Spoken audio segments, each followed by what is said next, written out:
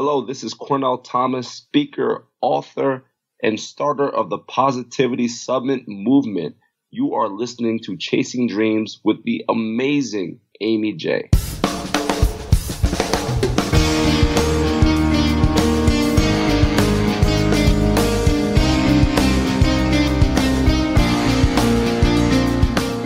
Welcome to Chasing Dreams podcast with Amy J. Amy believes that realizing a life without regrets is achieved by taking chances, chasing your dreams, making moves, and overcoming your doubts. The Chasing Dreams podcast will help you overcome life's obstacles, believe in your potential, and inspire you to face your fears. And now here's the woman who is passionately pursuing her dreams, Amy J. Hey, Dream Chasers. Thank you so much for tuning in to episode 76 of Chasing Dreams. Today, I have a repeat guest. I'm bringing back my good friend, my cousin, my brother, Cornell Thomas, who you heard at the beginning. And this time, it didn't take us forever to say it. And we are going to have a great time because I wanted to bring him on so that we can kind of talk about a project he's doing. And I mentioned it on the beginning show about 2 weeks ago. And I wanted to kind of see how it is, because it's interesting when we change directions in our dreams, sometimes we don't get a chance to kind of look back and evaluate it. And so we're kind of going to do that with Cornell today and what he's doing and pursuing, and which will actually take place in March. Cornell, welcome back to the show, my friend. Thank you so much, my cousin from see, that doesn't go with anything. But thank you so much for having me. That's actually true. On the show. What do people say for that? My cousin from another muzzin. It doesn't make, there's nothing you can use. Rusin? No. You know what? Let me not, because I may say something in another language that's just offensive or something. So yeah, I guess that doesn't work for anybody, but you are a repeater. Welcome back. I'm so honored. Thank you so much for having me again. We've always talked about how our interests are kind of parallel. The fact that Positivity Summit, I love that. Dream chasing, you're into that, you know? Yeah. You were doing something back in September when you were first on the show, episode 59, guys, if you haven't heard it already. Awesome episode where he talked about turning your why me into what now. See, I paid attention to that episode. I love it. Thank you for paying attention. I do. But you've had so many new things happen actually since then. Yeah. What's happened since then? Can you update us? Give us a 2-minute update of Cornell Thomas. Really quick, 120 seconds. It goes like this. The Positivity Summit ended up getting canceled for September 10th and 11th, or I think it was 10th, 11th, and 12th, because there's just so many. It was like the perfect storm. I had 2 speakers that had to back out for personal reasons. The venue, the price of the ticket was just way too high. So there's just a million things that happened. So I had to move the September date to March. And also, I finished my children's book, which should be published soon. I finished my 4th book, which should be out after the Positivity Summit. And that's kind of what happened. Look at that. Not even 2 minutes. But that's a lot of stuff to happen for you. Sure. I mean, when you were on the show, you talked about being confident in the decision to move the summit to spring. Yeah. Right? And sometimes when we have a dream and it goes a way we didn't expect it to go, you kind of have to move with the flow. But now that you're kind of in the middle of that, looking back, what do you think about that? I mean, do you think it would have been better if you had just stuck with the September date?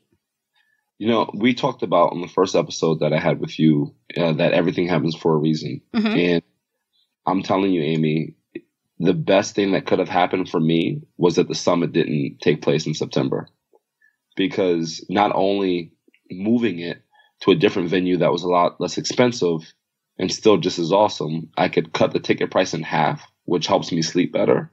But I was also able to get 3 new speakers that are phenomenal that I never would have been able to get if I had the event in September. So it really worked out for the best.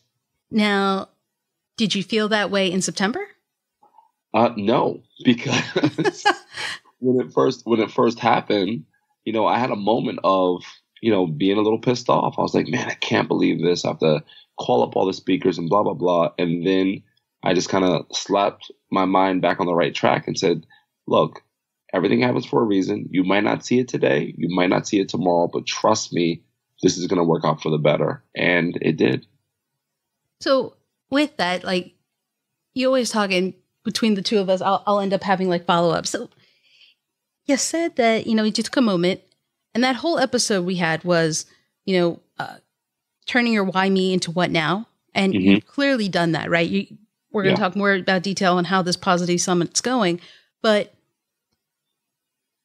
when you had that feeling of frustration, let's just call it what it was, frustration, and, you were pissed off, you were annoyed, you were frustrated. How long did you give yourself? I gave myself, honestly, about 30 minutes.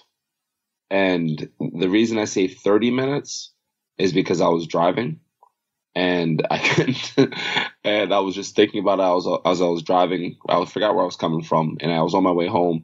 But as soon as I got home, I was looking up other speakers, different venues, and how to make this March date work.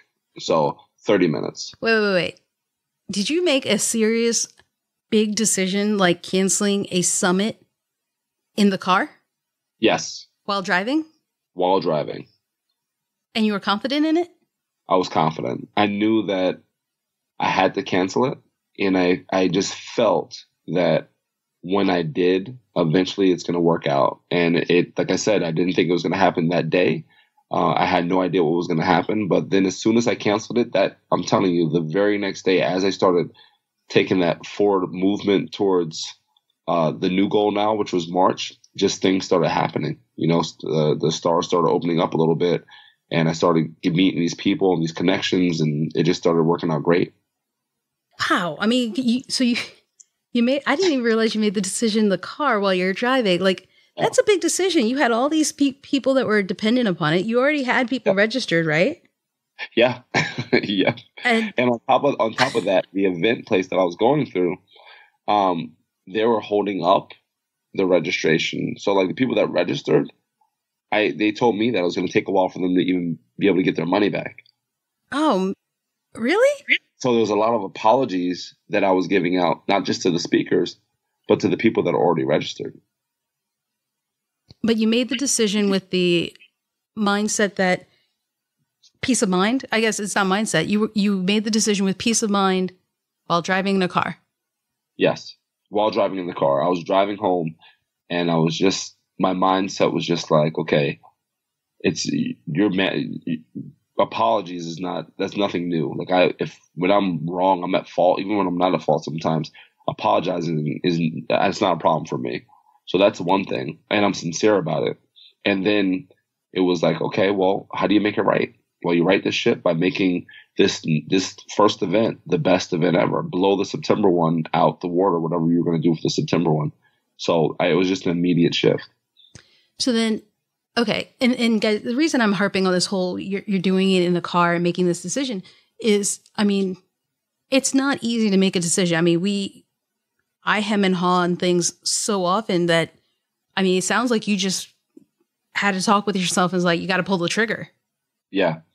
You get to the point, and it was the same thing, Amy, when I was talking to you and your listeners about, when I first got injured, and when I came back and I had this coaching opportunity, at some point I had to have a really hard conversation with myself and say, hey, you know what? Maybe it's time to change course.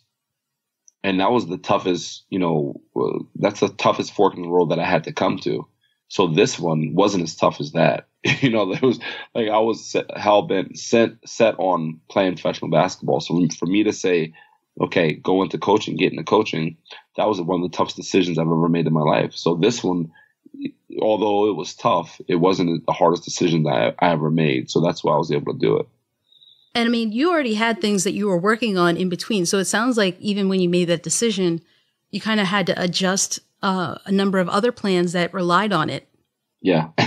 Every project that I had in my mind's eye, where I was like, okay, well, I'll do this at this point, and then this point, and this point, all of that changed. So the timing of everything got thrown off when I canceled the September event.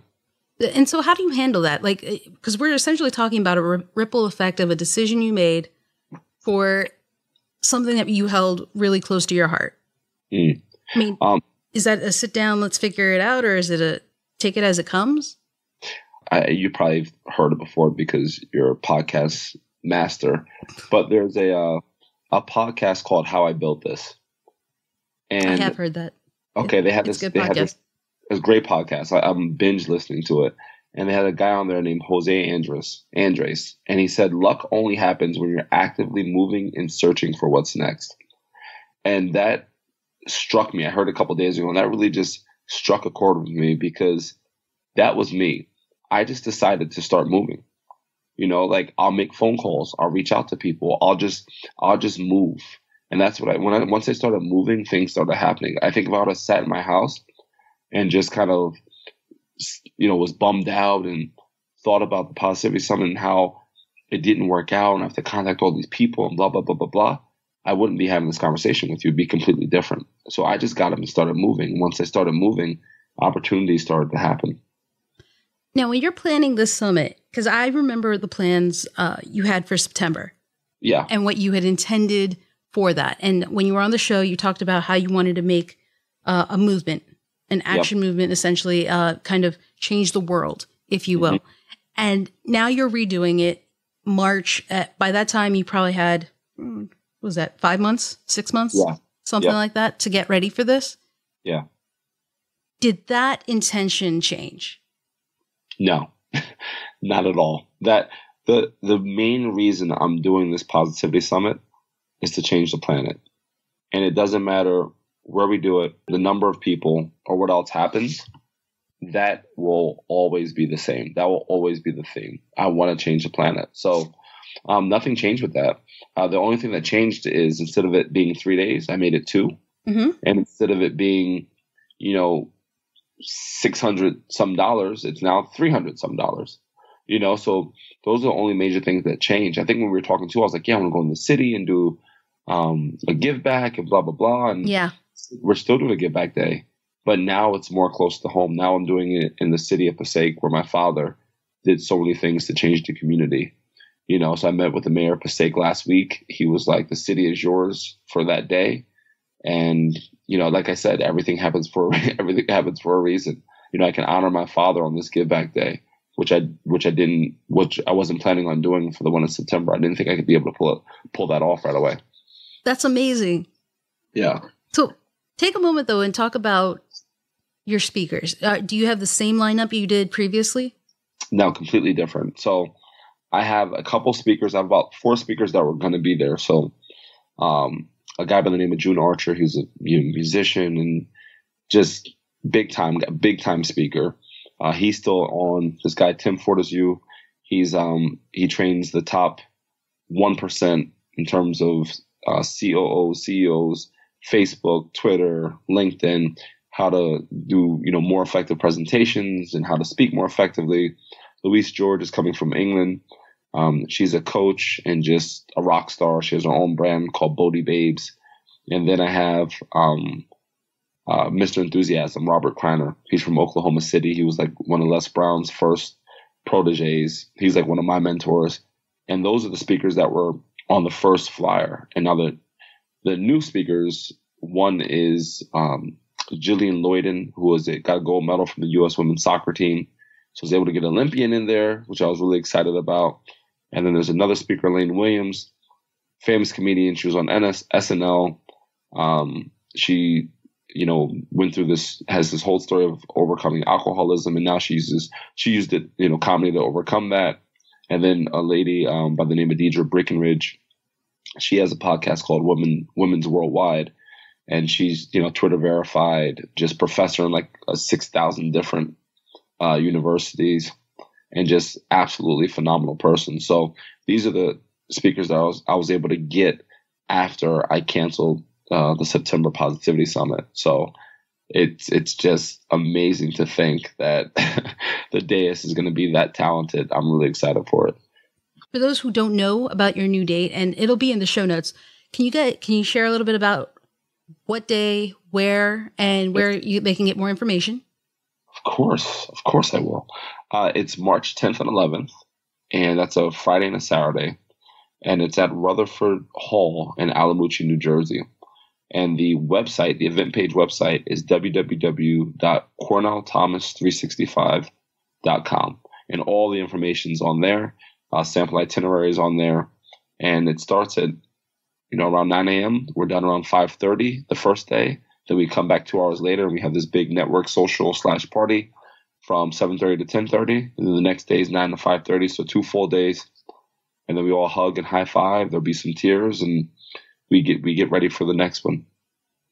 And guys, so one of the things that, Cornell's doing is giving back. And, I'm thrilled with giving back. So one of the things we're going to do with the Chasing Dreams podcast is also a week of community service that week for March 10th, 11th, the previous week, kind of leading up to it.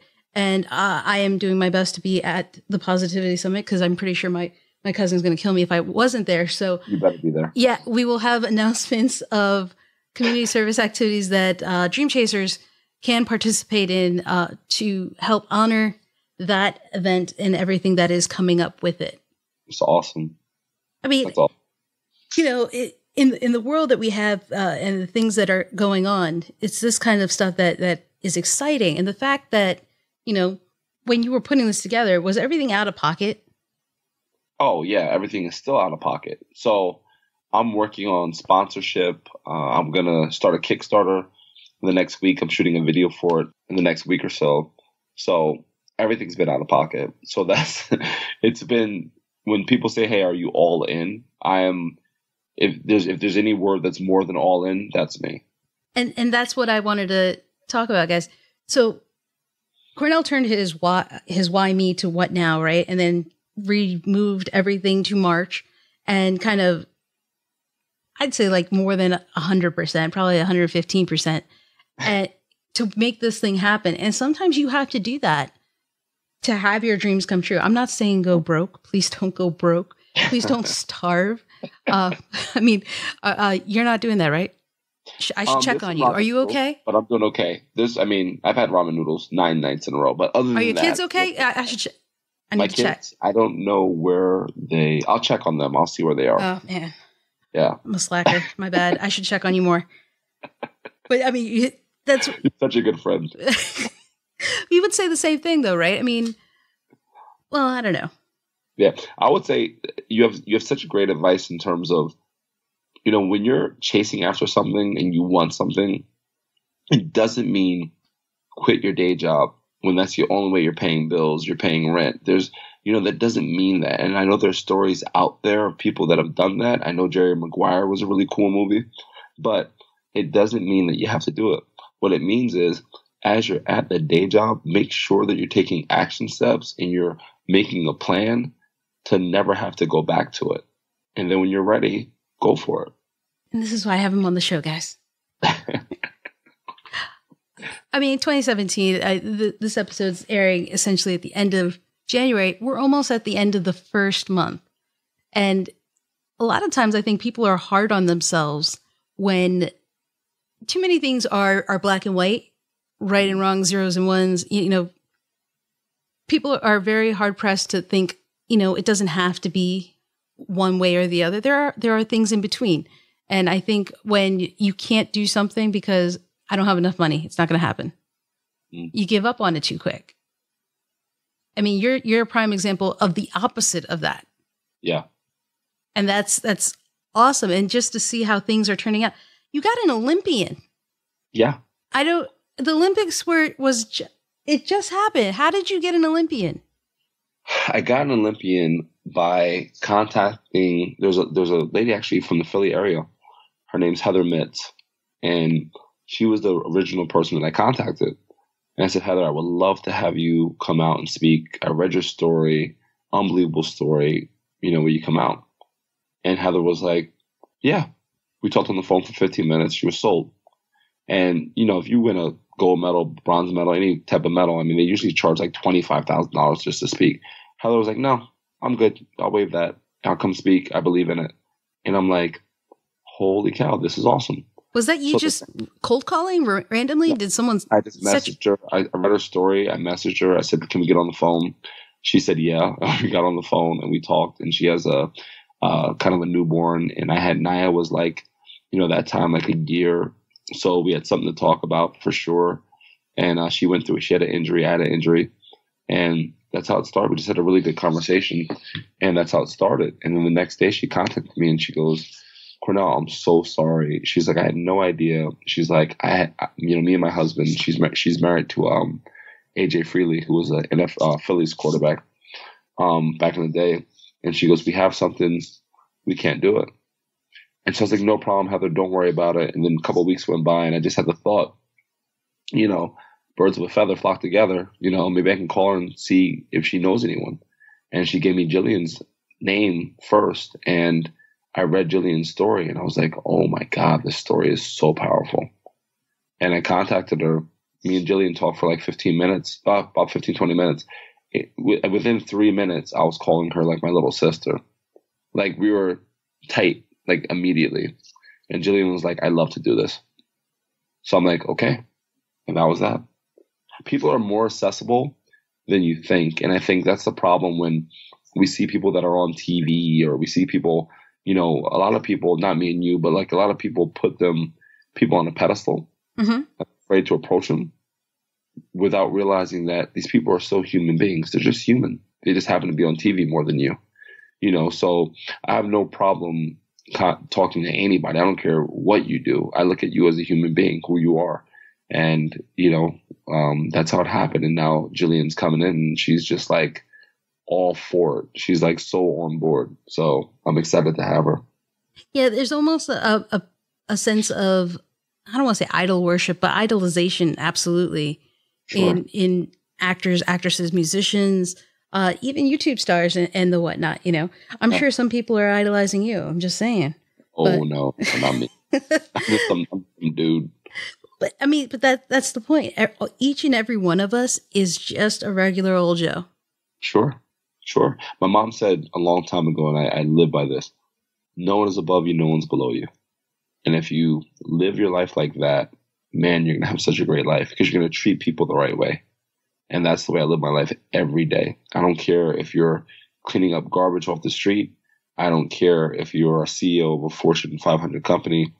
Everybody's the same to me, So reaching out to people isn't a problem. And at some point, people are going to be kind of begging me to be speakers at the Positivity Summit. So it's pretty cool that I have to do it now. And then pretty soon people will be like, hey, Cornell, can I come down? I'm like, yeah, Tony Robbins. Yeah, you can, I guess you can speak at it. You can come. Actually, did I see something on social media that Tony Robbins wrote you? Maybe. You may have. What no. Don't be all shy and white. If you guys remember, Tony Robbins is this guy's mentor, not idolization, but you admire him. Yes, I admire him for sure. You admire him. And so my only human idol is my mother. That's a good one. Yeah. That's a good one. I mean, he might have wrote an endorsement for my third book coming out in April. I don't know. How amazing. Okay, so this episode apparently is going to be about tips that you guys can use in chasing your dream and reaching out to folks. Yeah. How did you do that? Well, it was a year process. Wait, seriously? No, I'm being serious. It was a year process. For the last, I say 4 years since I've been making my own quotes, I tweet every day. I tweet one of my quotes to Tony. So him and a couple other people. And like when I first started doing my quotes, I think like 6 months went by and he retweeted one of them. And because he's Tony Robbins, if Tony Robbins says, hey, blew my nose, like 1 million people retweeted, like, oh my God, he blew his nose. So people started following me off that. And every like 3 or 4 months, he retweeted one. So I went to Date with Destiny 2015, and I tweeted something like, looking forward to going to Date with Destiny. And Tony Robbins direct messaged me and said, Cornell, as you know, I retweet a lot of your quotes. I'm looking forward to seeing you. And I was like, that's odd. He has millions, literally millions of people that follow him. He direct messaged me. So I go to Date with Destiny. First day I raise my hand. He calls on me. We talk for like 6 or 7 minutes. I come home and I say, hey, Tony, because you're like that. Yeah, we're cool. We're tight. So I'm like, Tony, getting to see you in Date with Destiny kind of solidified for me that you're a real person. I would be honored if you wrote the forward to my third book. A week goes by, 2 weeks go by. He messages me back. He goes, Cornell, contact my executive assistant, Emily. And I'm like, is this happening? This is cool. And so I contact Emily, and 3 months goes by. And she didn't write you for 3 months? Not for 3 months. And she writes me back, and she goes, Cornell, I'm so sorry. Tony's working on this documentary called I'm Not Your Guru. He's super busy. Let's try to figure something out. I said, Emily, no problem. I get it. Let's talk soon. 3 more months go by. So now we're at 6 months. And I write Emily. I said, hey, Emily. I said, hey, E-Money, this is Cornell. Just calling to say hi. She writes back like, ha, ha, ha, ha, ha, LOL. She goes, you're so funny. I was having such a bad day, and you wrote E-Money, and it made my day.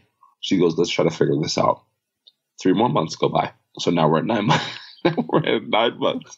I love that it's like 3 month increments here. Yeah, it's crazy. So now we're like 9 months. Actually, it was 10 months. And I write her again, and I get a message back from Lady Diane. And she goes, Cornell, Emily went and got another job. But before she left, she told me that I had to contact you. And I was like, thinking about it, I was like, what an awesome person. Like, she's about to leave. She probably has millions of messages and phone calls and whatever she has to return. And before she leaves, because I made her laugh one day, she tells this other lady to contact me. So me and Diane talk. Long story short, 2 months go by, and I'm up at 1:30 in the morning, and I email Diane, and she goes, Cornell, Tony just signed with Simon & Schuster. He couldn't write the forward for you. I said, okay, well, what if you wrote me a testimonial? And she goes, let me see. So I'm like, wait a second, this dude is up. And now it's like 2:30 in the morning. And so we're going back, and me and Tony are talking back and forth through Diane. I fall asleep at 3:30. I have a basketball clinic. I have to wake up at 6. I wake up, I look at my email, and there's an endorsement from Tony. And I just had tears in my eyes. And my wife was like, what's up? And I said, showed her the phone. I said, this goes to show you that, there are just some amazing human beings out there. Here's a guy that I can't help at all, that has people that ask him for stuff all the time. He doesn't do this at all. And, because he connects with something that I'm doing, he said he wrote me an endorsement, and I was just blown away. So I said, if there's anyone that ever needs something from me, this is a great reminder. Never be too big to help someone that you don't know, if they're doing their heart's in the right place. So that's how that all happened. It took a year, but when my third book comes out, right on the back cover, in big bold print, will be Tony's endorsement. Y'all can't see, because I should really Facebook Live these interviews. My jaw is dropping, and I'm like in this surprise shock face of, ah! Imagine a gif of a baby, the gift wrapper baby who's like, oh my goodness, and so excited. That's me right now. That is amazing. I mean, because you just kept going, 3 months. Was it a ghostwriter for Tony? But then, the conversation, there's so many things. I was on the edge. And then E-Money left, and I wasn't sure what was going to happen. Yeah. But Diane came through. Yeah. Well, I'm honestly, my goal is to find Emily somehow. Because I know, I'm assuming she doesn't have the same email, because she's a different job, but find her somehow and just give her a big hug and say thank you, because you should give her a book too. Yeah, of course. Mm-hmm. Of course. But that was big, so, and Diane as well. So I wrote Tony right after I got the endorsement that day. I woke up and I wrote him, and I said, I just want to thank you and let you know what it means to me that you did this. I really appreciate it. I can't really express it in words. And he wrote me right back, direct messaged me on Twitter, and goes, Cornell, it's my pleasure. And I was like, man, I went to the basketball clinic. I was just floating, and I didn't put anything on social media for 3 months. And then, I posted something, and people were like, what? And I haven't posted every day or whatever, but I put something on the website, and now people kind of see it, and they're like, wow, that's awesome. And I'm like, how'd you do that? I'm like, well, I believe, I have faith. And I said, he just happens to be a great person. So, you know what I love about this story? There's so much to take away from it. One, Tony didn't have to write you at any point. No. For that, right? There's 3:30 in the morning. He could be sleeping. Yeah. Wherever he was, he could have been sleeping. For E-Money to do that, yeah, she had no reason, absolutely none. Didn't have to. Could have let it go. The next person will pick it up. Mm-hmm. The kindness of a small act as reminding, hey, Diane, can you please respond back to Cornell? Yeah. What was that, less than 10 words? Yeah. And took her a second.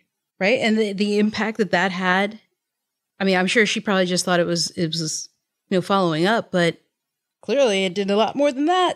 Yeah. I mean, this is someone that I'll never forget for the rest of my life that did that.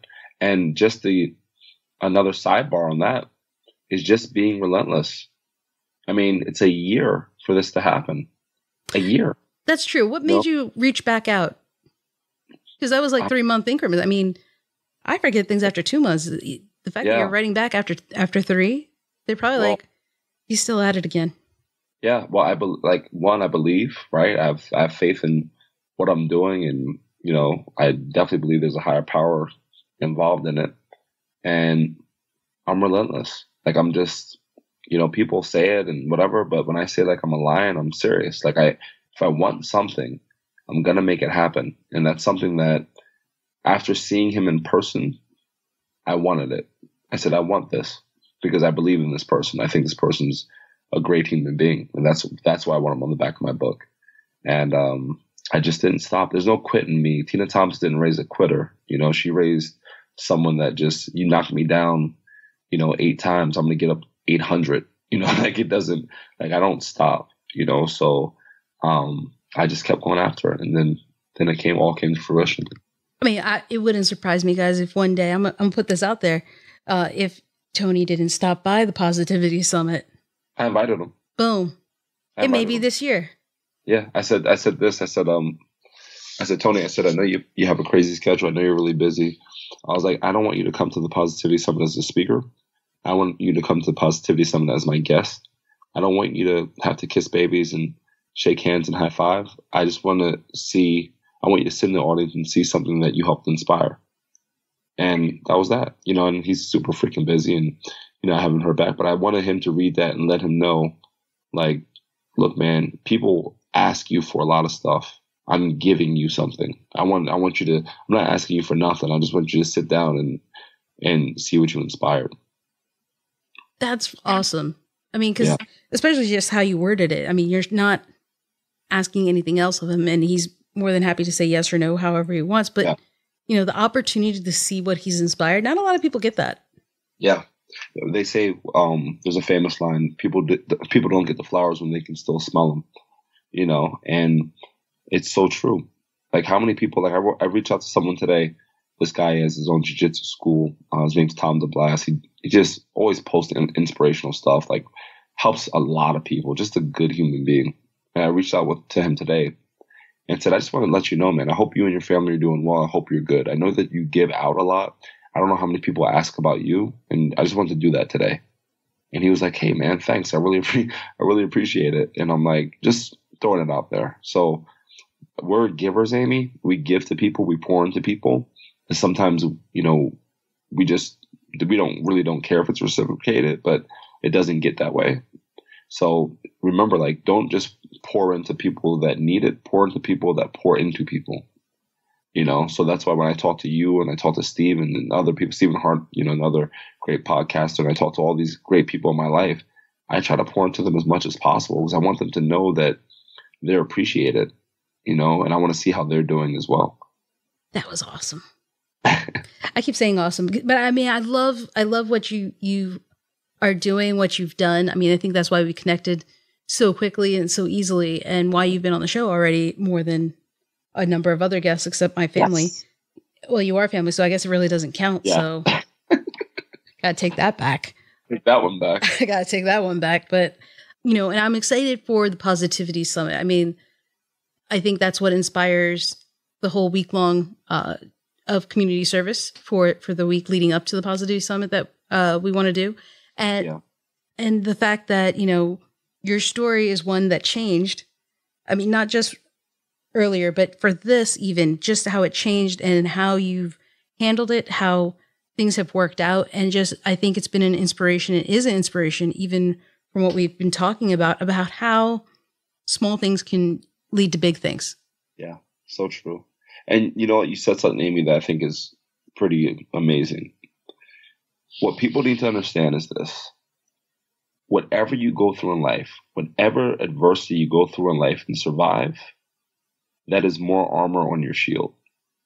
So the more adversity you go through, the more armor you have on your shield. Because once you've gotten through a tough time, your mind can tell your body you can do it again. You know, when at first it was impossible, people said it was impossible to break the 4-minute mile. Once, you know, I think his name was John Bannister or whoever broke the 4-minute mile, it was broken like 4 or 5 times in the next 2 weeks. Because once you do it, right, it's already done. So all of us, we all have our battle scars, but battle scars are just a reminder that whatever tried to kill us couldn't, and we're still here.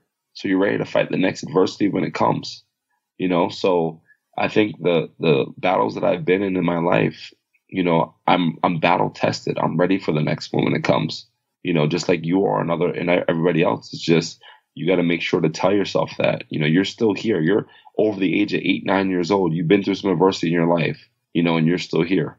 So whatever comes your way, you can knock it in the mouth and keep moving. I think that's a great description for you, especially battle tested, but also that your armor is thick. Your armor is strong because of what you've gone through. And it kind of is an example for others, you know, because one of the things I like to talk about is how, you know, don't be afraid to make mistakes. Yeah. You got to embrace it, because I think it makes you stronger in the same way you just mentioned. And you have to change your perspective. I mean, that's a big thing for me right now is change your perspective, because I think once you do that, your perception changes, and you'd be amazed at what can happen. Love it. I love it. This is why me and you hang out, because that's a mic drop, what you just said. I'm going to drop my mic, but before you drop your mic, you got to wrap up the show with one. Okay. So 2017, we are doing an explicit action that a dream chaser should take in order to chase their dream.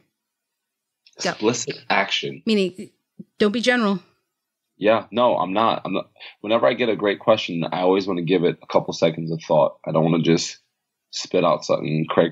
Do you want Jeopardy music? Is that? Oh my God, okay. I would love Jeopardy music. What? An explicit action. I would say this. I just said this to a good friend of mine today. We just got off the phone.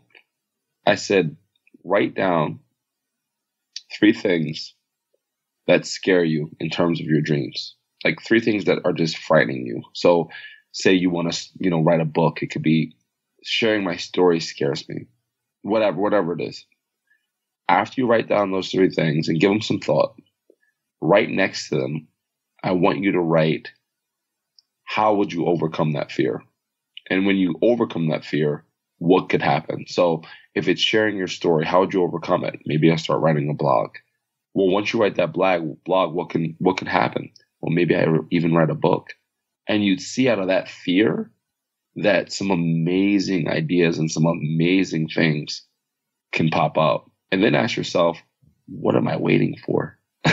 No moments in life are guaranteed. Why would I wait to jump on this?